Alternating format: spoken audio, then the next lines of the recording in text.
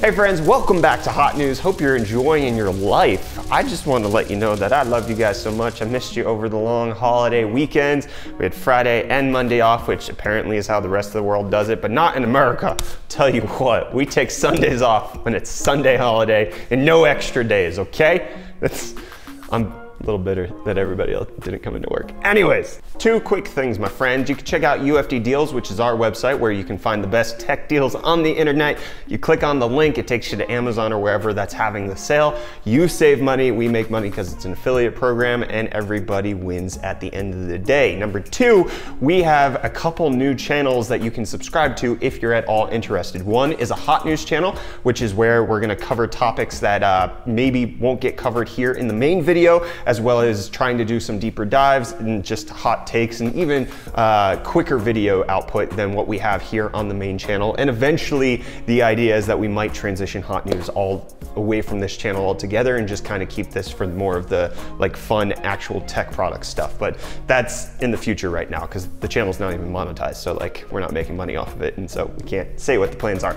Anyways, but then we also have two new podcasts that we've launched, which you can subscribe to their YouTube channel if you're at all interested. We have Random Access, which is our interview podcast where I am going to interview content creators both here in South Africa as well as abroad and just kind of get their perspective on what it means to actually produce stuff for the internet. We're going to try to focus on tech creators primarily, but we'll cover anybody and everybody that I'm interested in. And then secondly, we have the High Bandwidth podcast, which is basically like Hot News, but an hour long and with me, Reece, and Rikus, and just kind of discussing stuff. And it's more fun than just kind of getting all of the information. So yeah, if you're at all interested in those things, you can check it out at the link in the video description or subscribe to them if you're at all interested. And with that being said, that's a long enough ad spot, but good thing I put timestamps in the description and in the pinned comment so that you can skip ahead if you're not at all interested in this ever. So let's go ahead and talk about other things that are yielding a whole lot more stuff.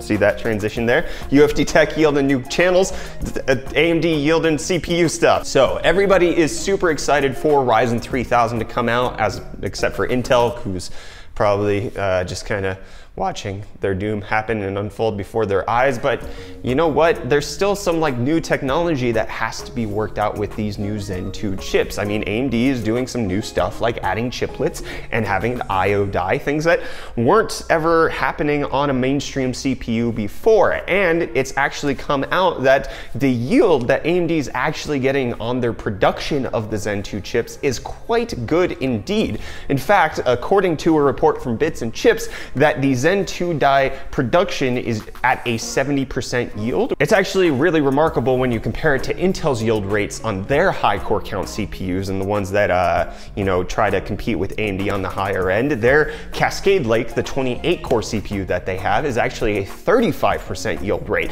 So Zen 2 actually at double the yield rate of what Intel's able to do on their high-end desktop chips, which could mean that we actually might indeed see some cheaper CPUs than what Intel can produce in high core counts. Obviously, we're already seeing that with the Ryzen setup, but this could mean that the new development is actually something that could be affordable. However, these yield rates actually aren't as good as what AMD is currently experiencing on Zen Plus, but the thing that makes them remarkable is that this is a brand new process that Zen 2 is going to be based on. It's on 7 nanometers, whereas Zen Plus is based on 12 nanometers and has been a known entity in the game for quite some time. So if 70% is the initial yield on Zen 2 with 7 nanometer production, it can only happen that it will likely get more efficient as time goes on, and we'll see a drop in price on AMD's chips in the future, or on, you know, the Ryzen 3000 series. In a year, we could actually see some pretty hot sales,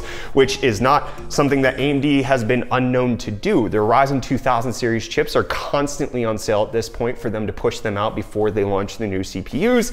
And then this segues really good into a fantastic deal that's on Amazon right now.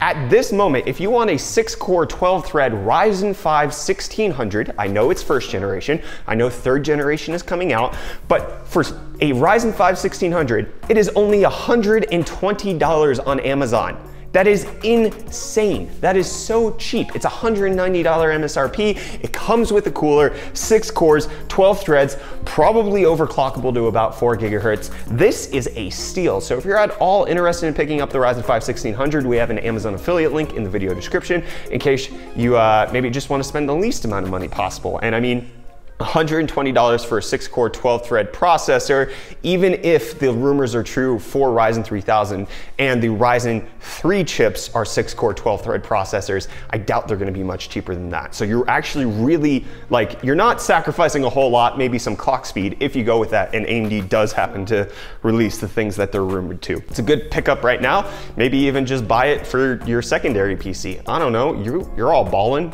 in money, cash, dollar. Anyways, let's talk about who else is balling in cash, money, dollar. This doesn't make any sense. AMD is celebrating their 50th anniversary on May the 3rd in Ontario. I made a joke at the last Hot News about me being anti-Canadian, and it's a joke. I mean, who really actually cares about the frost giants to the north whose only export is maple syrup? Who cares? All right? All right? Nobody cares about Canada, except for the people who do, and then comment. Anyways, so it actually looks like that we are getting a 50th anniversary edition of the Radeon 7 as well as the 2700X. We knew about the 2700X, but now there's a promotional image attached with this. It looks like it's probably going to be a golden edition of the Radeon 7 as well as a golden edition of the 2700X. No words yet as to whether or not there's going to be increased clock speed or anything of the sort, but there's a launch date of April 29th. So in about a week, we actually will be getting brand new card and CPU from AMD, even though we're expecting Ryzen 3000 to come out in a couple of months. Anyways, in case you want a piece of history, AMD 50th anniversary stuff coming out soon, my friends. And in case you bet on the AMD horse way back when Vega first launched 2 years ago now, maybe a year and a half, I actually can't remember, doesn't matter.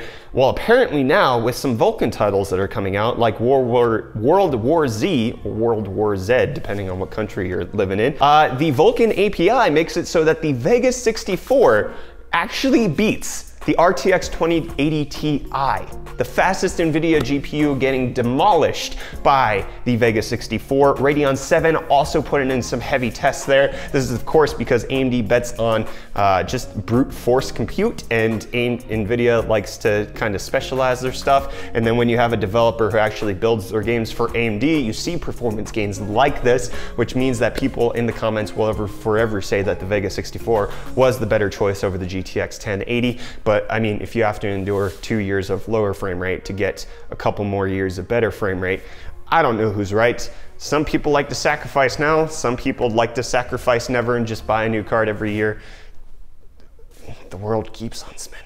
And then let's talk about the opposite end, which is the cheap stuff that AMD produces. The Ryzen 3 3200G, which is their APU chip, has actually been found. It looks like they're still going to be gluing together the APUs, and it actually has been delidded. So in case you're at all interested in the 3200G and probably the 3400G, which is likely to come out, you can check the link in the video description for these Raven Ridge APUs.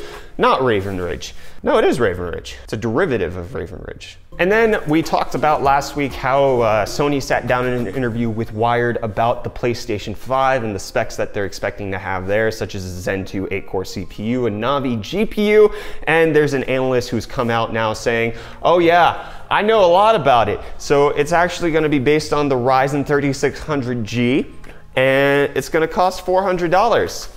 That's according to Pelham Smithers Associate Research Firm. Smithers. I'm gonna Mr. Burns you. Excellent. Obviously, this could just be a guesstimation based on hot news that's out there, and they're just trying to get their research firm name out there on top of the news, piggybacking on that, in which case, good job, you definitely did it. But I'm not necessarily sure you're gonna get $400 for the specs that they're quoting, especially with the SSD that they're supposed to be covering. Anyways, we did a dedicated hot news video on that right up there if you wanna check that out, about the PlayStation 5's SSD and how they're saying it's gonna be world-changing. But you know what else is world-changing?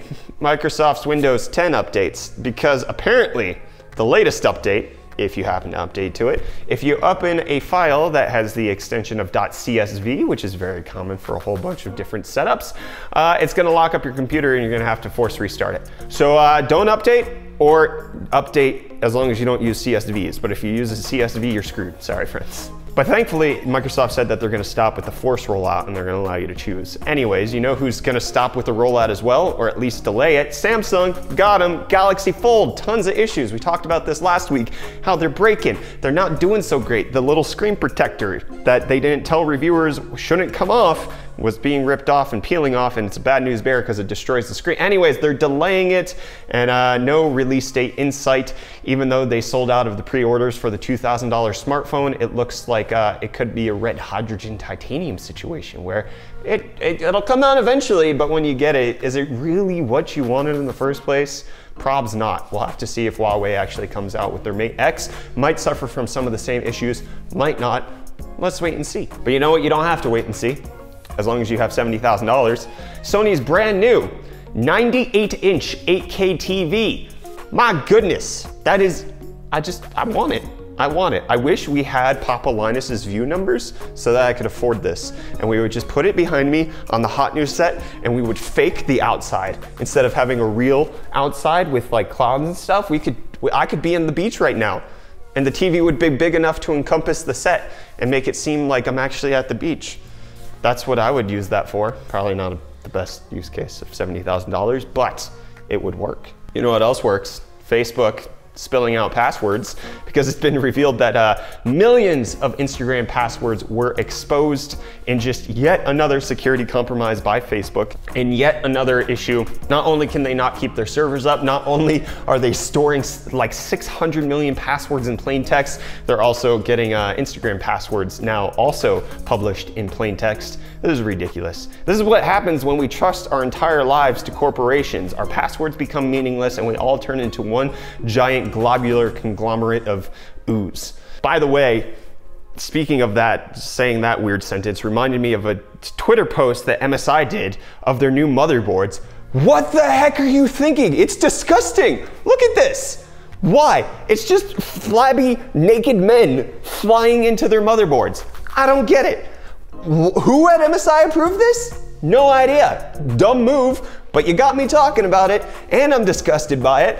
Ugh. And then, in case you love recycling, so does Apple, because they're opening up a new recycling facility in Texas. Apple has been known to be making great strides into trying to use recyclable material into their products that they actually make, trying to use 100% recycled tin as well as 100% recycled aluminum for the unibody chassis on their MacBooks. It's actually a great initiative by them, and in case you want to know more, link in the description. And then, in case you thought Microsoft was all bad news, in case you thought Windows 10 was just spyware and the company just wants to sell your data like Facebook, well, you'd be wrong, my friends, because it apparently Microsoft has just rejected a California law enforcement agency when it comes to actually allowing them to use their facial recognition software, because Microsoft was like, wait, hold on, you guys are gonna abuse people with this, aren't you? Yeah, we can't let you use it. So Microsoft denying them over human rights concerns, which is kind of intriguing.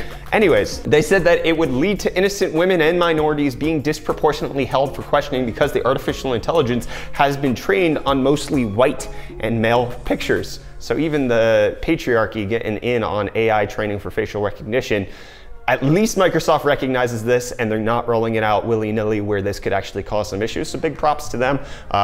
Even if they can't get their Windows 10 update sorted, they're at least not trying to sell you out to the government. I think that's the takeaway we can have here. And I'm gonna take away that ending and say that's the end of hot news. Actually, the hot news is so hot that I burnt my fingers. I don't know if this is gonna show up very clearly, or maybe I should put it here for the focal plane, but apparently the oven in the new office also turns on one of the burners, and my fingers got hot newsed into second-degree burns. That's how hot it is here. Hit the like button if you enjoyed the video. Subscribe to our new channels in case you're interested. All of them are linked in the video description. Check out UFD deals if you're trying to save money. Buy the Ryzen 5 1600X 1600 if you're at all interested. And that's it. Hit the like button. I'm Brett. Love you too. Bye. My fingers hurt.